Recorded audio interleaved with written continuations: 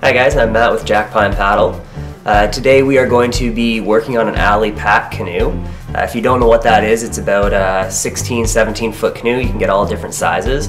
That actually is kind of built like a tent, and it can pack into a backpack. It's about a 55-pound pack, but it loads really well on and off a plane for going out into the big bush. So you don't have to worry about loading up a full 17-foot long canoe for all your gear. Today what we're going to be doing with it is making sure that all the pipes that connect are nice and clean and clear of dirt and debris and any hard like snags or anything like that. That will make it easier to connect and it won't rip through any of your gear. So that's what we're doing. So here's what we've got laid out today. We've got our alley pack canoe laid out here on the ground so far. What comes in the bag is the shell. Got a pad for your knees and everything when you're kneeling in the canoe. Got all of our poles that'll run along the length of the canoe. And then these guys are little cross braces that'll go across the bottom to give it a set of ribs to hold the shape. And then of course we've got some super comfy seats. And like I said, it all packs up into a backpack, so we've actually got 4 over here that are packed into their backpack mode. So again, it's about 55 pounds. You can throw it on your back. It's got nice wide straps, so it's super comfy. And it's really easy to throw on and off a plane and carry with you as you go through the bush. So what we've got going on down here is we've got all of our poles that again run the length of the canoe to give it some structure.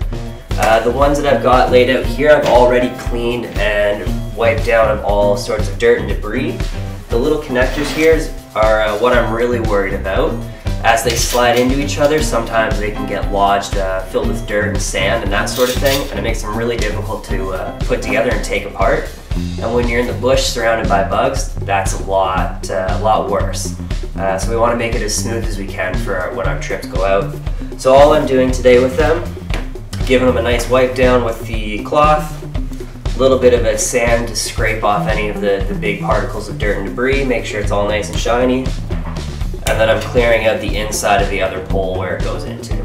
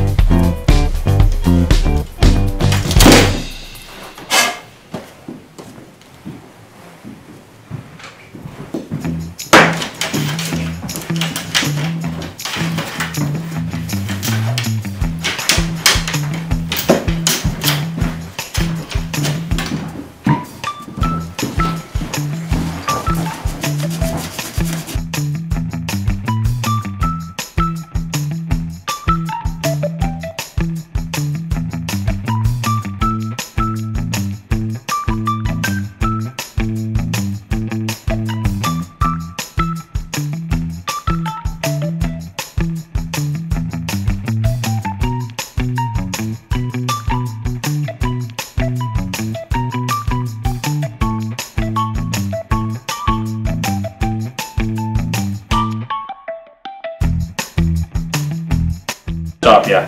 So we're just setting up the alley pack canoe right now. So it's got this foam bottom here. That goes in and that gives the boat its flotation and makes it really comfortable on your knees. And so now that we have the foam inside the vinyl skin, we're going to insert the canoe chimes.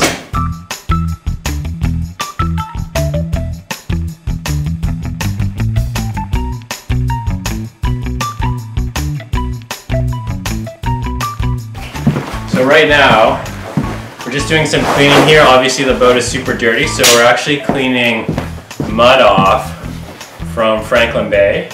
And so the last place this boat was the end of the Horton River, which is the most northerly river on mainland North America. So pretty cool that we're down here in Yellowknife and we're actually, cleaning up some mud from the shores of the Arctic Ocean. As cool as it is to be cleaning up mud.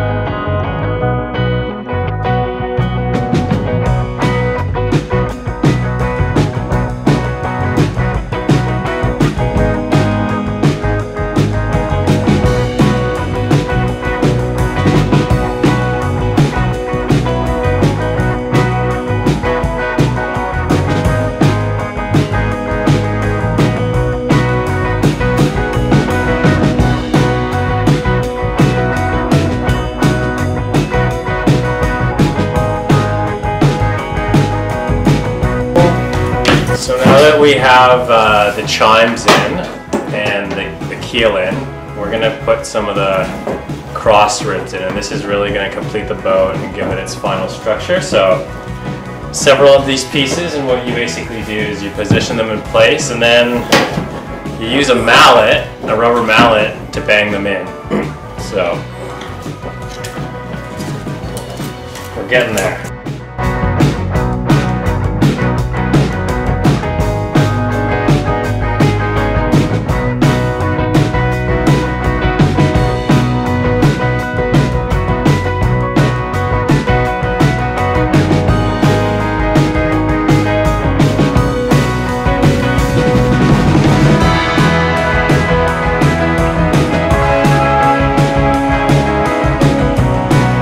Okay, so you can see like the alley canoe has most of its shape to it. So this is the 16.5 all-around version. We haven't quite put in the seats yet or finished assembling all the cross pieces, but you can see there's quite a bit of tension on the vinyl skin. So yeah, pretty much have it, your alley canoe.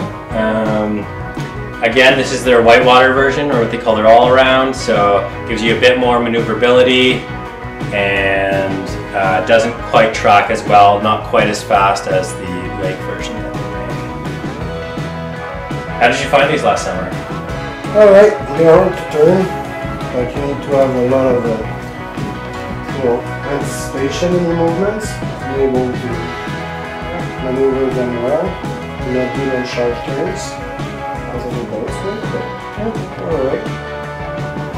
In the way that you can unbuild them and put them in the backpack is the best you can get, right? Yeah. It's compromises. Yeah. It's versatile. So there you have it. There is the alley canoe setup and repair. So hopefully you've learned a little bit from the video, and thanks for tuning in.